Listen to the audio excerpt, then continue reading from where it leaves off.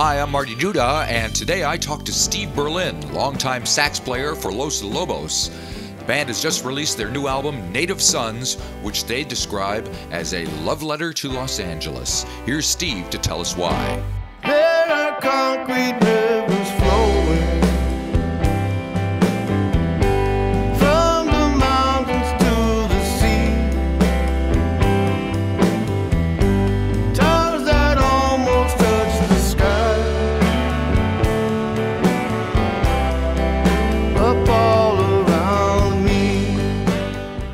The album is kind of a love letter to LA, is what I read in the press. And mostly covers. There's like one original, but the covers are pretty cool. And one original, yeah. Not the most some are well known, some are not. So can you give me just like a brief overview of how this album came together and why it's here? Sure. Well, the story starts in 2019. We had not had a record deal since 2015, I think, or 16. Right. But it wasn't like we were looking for one. We didn't care, honestly, for what we do. It's, nobody, I mean, it's nice, but nobody was clamoring necessarily for a new record. We tour with or without one. Right. Pretty much stop anyway. So, excuse me one second. Sure. So it wasn't like a big deal, but then we were offered this deal with New West Records, some people that we knew and have known for years. And it made a lot of sense on a lot of levels. It seemed like it was time. But when we got the deal, we were looking at our schedule. We had no, we did not have a window. This was late 2019, looking at 2020. Like normally when we make a record, it's like 6 weeks, 6 to let's say 10 weeks that we'll cut out of the touring schedule and let the writers write. We'll book 3 weeks or more of studio time. That's just historically been our pattern for, going back a number of years. So we did not have that window without canceling shows in 2020, little did we know. So the thought was, at least initially, rather than try and do a studio record of originals, let's just do, let's let the first record be a covers record, and then we'll get to a proper studio record next. Right. So that's where it started. And then the LA idea came more or less from, we had the only record we had done in those 4 or 5 years between deals was a Christmas record in 2019. And one of the things that we learned was, if we provide a focus for ourselves and for the people like yourself, like the press and our fans, it makes for more of a story. And it just seemed like, we had put out a number of records over the years, and it's like, these days it just seems like unless it's some sort of event, it's like, why bother? And that really was kind of our attitude going into it. It's like, what, really why bother unless it has some sort of unique, special something right. Unique about it. What's my motivation? Right. Especially for a band like us, it really doesn't, like I said, our fans really don't, they care, but they don't care that much. It's not like they're not going to come if we don't have anything. Right. So that's kind of where the LA concept thing came from, because I don't think, frankly, a record of us just generic, covering our favorite covers would be much of a story, and might prove to be really hard to negotiate. Whereas this idea was something that kept us in the lane and kept our focus where it ought to be, and it turned into a thing where we were able to thank or honor some people who were hugely influential in our development and our along our journey. So that's kind of where it started and went, but. That said, at the beginning, it wasn't like the band was jumping up and down going, oh, that's a great idea. There was some, it was anything but unanimity as far as the whole concept of it. But we just said, let's just see how far we can get. Because if it ends up not being that, it wouldn't matter. Like nobody would know. We'll have done some of our favorite songs. Right. And, we could just change course and it's not that big a deal. But it worked out. I think, I think everything we hoped for happen. We have a cool record. We got to thank a bunch of people. I think it's a story, and it makes more sense to me than just a random random collection of songs. Cool. Because so the track listing is pretty interesting. Obscurities from the Midnighters and Barrett Strong to songs that kind of everybody knows by like Jackson Browne and Buffalo Springfield. Right. So how did those come about? Who chose them? Well,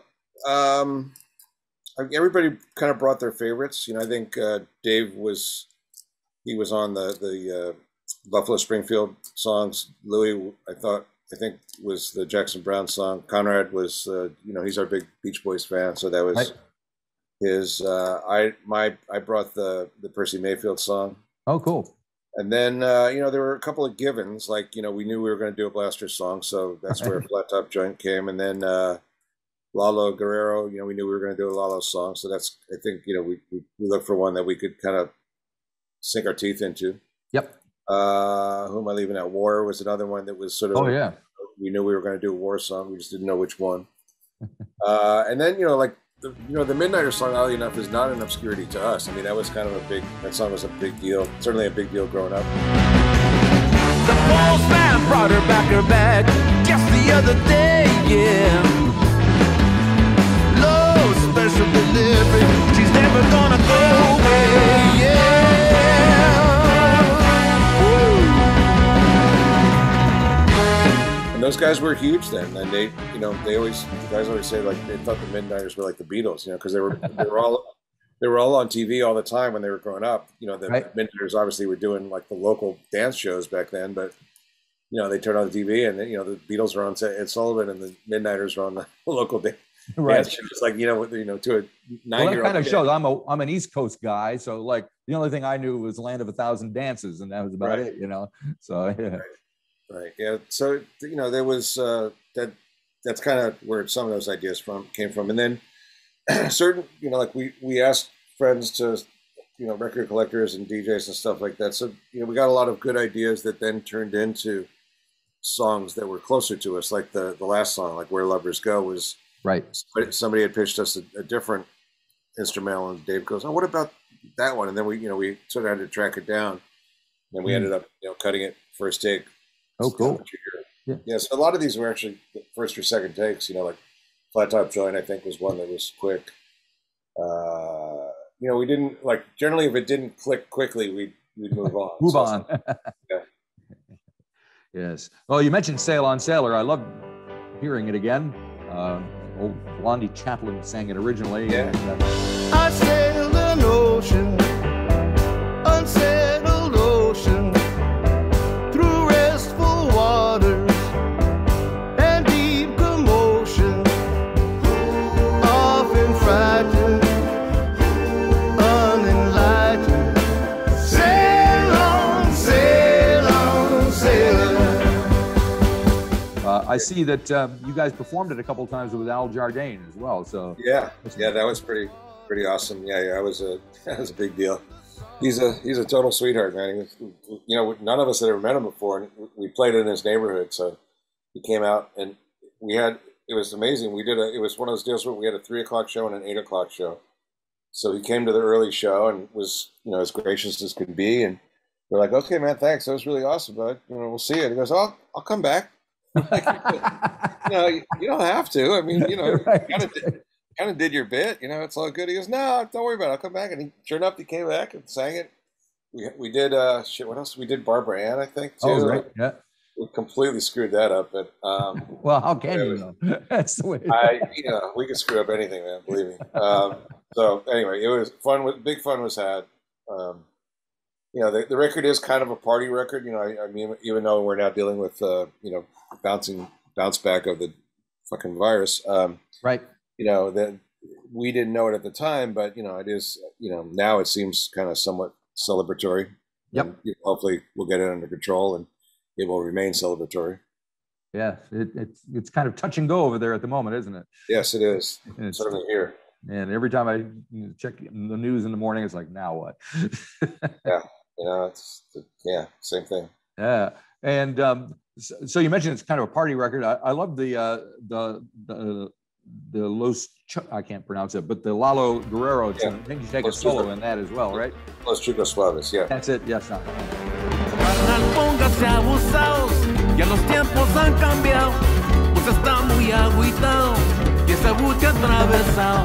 Hace usted bailar el swing, boogie woogie jitterbug, pero eso ya torció, he's he's another sort of seminal influence. He's a guy that we knew, but again, growing up, he was a big deal, certainly in East LA, not well known outside of it. Right. But he became a good friend. We did a children's record with him. His son was actually the MC of our Christmas. We did a Christmas special this past year, and his son was the MC of the whole thing. So a lot of these, like Willie G from the Midnighters, they're not just our heroes, but our friends, and we still do stuff with them as often as we can. Really. Yeah. Well, it's pretty cool. You got the little Willie G on "The World Is a Ghetto." Yeah. Terrence Whitfield's. So what were the sessions like? You got everybody in together? Were they kind of in and out, or how did you run? It was kind of challenging, obviously, with all the crap going on. So we started pre-pandemic. So we started in February and did like 4 songs, and then the world came to a stop there. So we didn't do anything for the next 4 months or so, and then June the travel restrictions loosened up enough for me to go because I don't live there, and so I went down, like I want to say like mid-June, and we just sort of had to remind ourselves, like I don't think the guys had opened their case, they hadn't done anything in the interim. Yeah. So we just sort of had to get our sea legs back under us, and then basically for the rest of 2020 we did like a week a month, more or less, and we were getting tested. Yeah. For every session. The studio was a nice big room, so we could safely distance, but everybody took the mask ordinance very seriously. Nobody broke the protocol. So, and we didn't have any guests, which is unusual for us. Usually it's a rolling party when we're in the studio.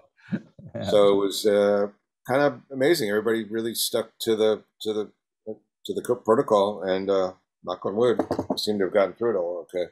Very good, very good. Yeah, I mean, especially as we're all getting older, and it's that's not the way you want to go. So, no, it is not. No, anyway. So you mentioned that you kind of brought the Percy Mayfield tune, "Never No More" to the thing. Why was that? You can call me daddy on the telephone. Don't care how you beg me, I'm not coming home. Had I known then like I know right now, I would have left you long ago. You hurt me one time, baby, but you never get a chance no more. Never no more. We were looking for something kind of up tempo. We were looking for something like kind of highlighting the Central Avenue. Right. For those who don't know, there was a Central Avenue in South LA was a huge hub of R&B stuff in the 50s. Lowell Folsom, long list of great players from that area. They never really got their due. It wasn't like Chicago or New York or even Kansas City. Central Avenue was sort of a well-kept secret for a long time. So I thought it was important that we highlight how important that music was. And I actually reached out to a friend of mine who's a record collector of sorts, and he's the one that actually recommended the song when I asked him, like, what do you think? Up-tempo, Central Avenue. He's like, oh, you should check out this one. So it was his suggestion, but it was, I remember I was on my way to the studio and I called him and I pulled over and found the song on Spotify, and basically by the time I got to the studio, I was like, all right, we're doing this today. Made it happen. I mean, it's such a great song. Very cool. So when you did that, was most of the band itself in the studio with you, or? Yeah, we did everything together. The guys, I mean, I did some stuff at home, but they're not really technically adept. So with Zoom recording and remote much to my chagrin, it'd be great if we could actually do more stuff remotely, but they just don't get it. And it doesn't work for them. So they're all about let's just do it old school, and makes them happy. It's okay. It's fun. We do it how we do it. Our job is not to reinvent the wheel or anything like that. It seems to work out somehow. So very good. Yeah. Now the album closes out, you mentioned, with a kind of an instrumental called "Where Lovers Go," kind of a ballad. It reminded me of "Sleepwalk," but it's a little like "Sleepwalk." It's actually very. I think it might be the same chord progression.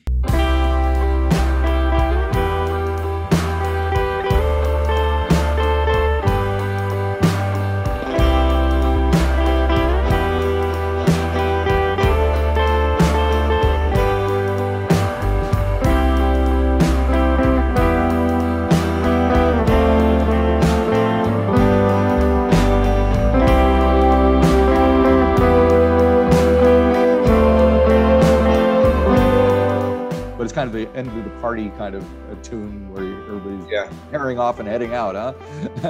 That's kind of what it felt like. You know, I mean, we really wanted it to be a party record. You know, we wanted the kind of record you just put on at a party and forget about it. So it seemed kind of appropriate how it all rolled out. Right. So are you guys gigging now? What's happening with Yeah, basically we've done a few little, you know, like weekends and stuff like that. Unfortunately, our guitarist David fractured his hand Ooh. right before July 4th. So his cast just came off the other day.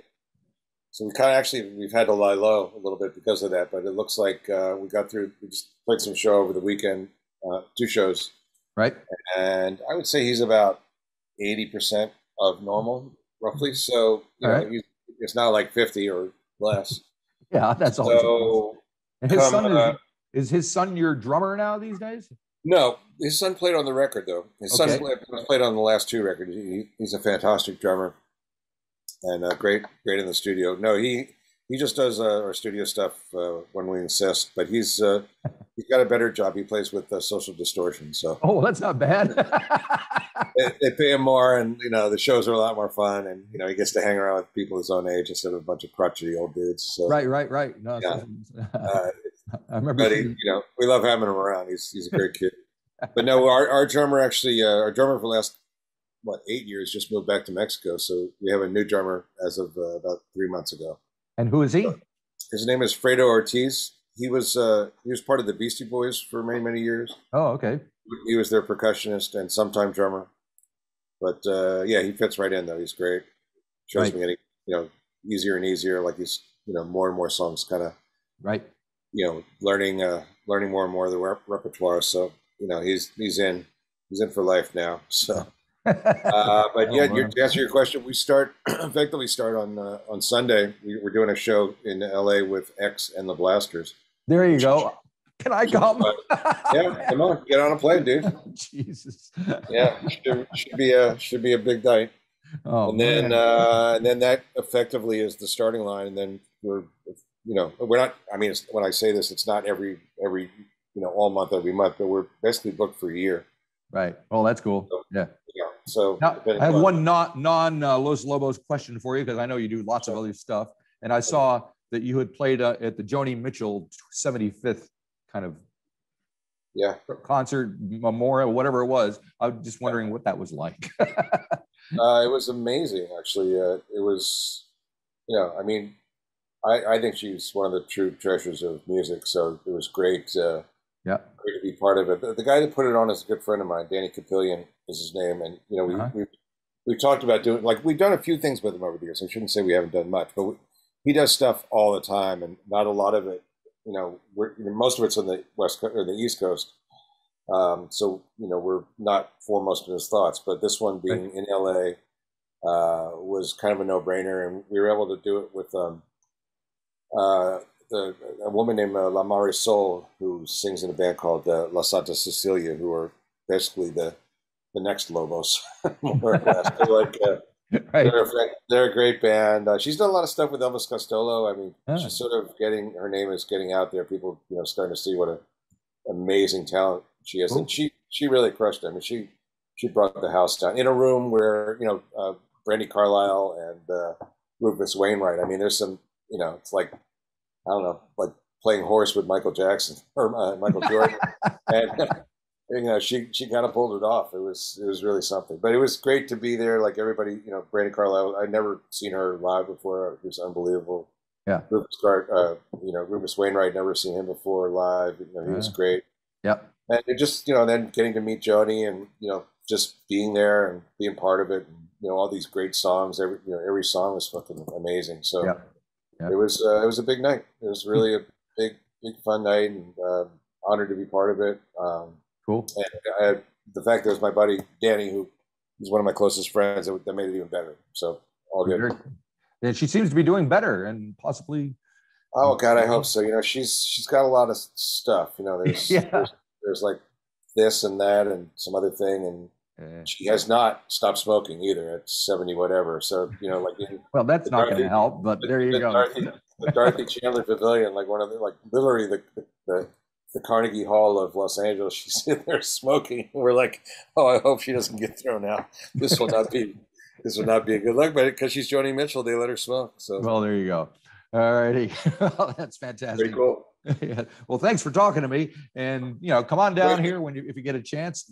Oh man, I would love. I was so I talked to Mitchell just before with Mitchell Froome that we talked early about, and I talked to him just before he left, and I was like, that was like back then that was the only place in the world where you could go see him play. Pretty much. And I was just, man, I am so jealous. That's so awesome that you get to go play. Yep. I mean, I saw the Crowded House show that Mitchell played on just down the street here, and there were like 12,000 people in the room with me, and it's like the rest of the country or the world is just like shut down. Yeah, no, there was no chance reveling in it. Yeah, but now you're dealing with your own version of it, right? I mean, it's no, we're nothing. The only thing that we're struggling with is getting everybody vaccinated. So, because everybody feels like, well, we don't have anything to worry about, so why should we bother? I just got my vaccination like last week. So, the problem is that there's a 2-week thing you have to quarantine. You have to sit through if you come into the country. So that's keeping international artists out for the most part. And they tried to open up a bubble with Australia, and Australia has been having trouble. So they had to close the bubble. So shows getting canceled. But the local scene is great here. So we just had a big Flying Nun 40th anniversary show last weekend, and we had the label, right? The label, and the Bats are playing, and Straight Jacket Fits, and all those folks. So it's fantastic. Oh, that's great. Yeah. Well, anyway, continued success, continued health. I hope you're able to eradicate it. And, I really hope we get back. It's been way too long. It's been, I don't know, what, 8 or 9 years since we've been. So. Oh, really? Okay. Yeah, definitely. Come on down. It's really been too long. I personally, I mean, I've never been to New Zealand, but I just love, that part of the world. I love Australia. Yeah. Nothing but great times there. So cool. I hope to come back. All righty. Well, thank you very much. Have a great day. My pleasure, man. Thank you. My pleasure.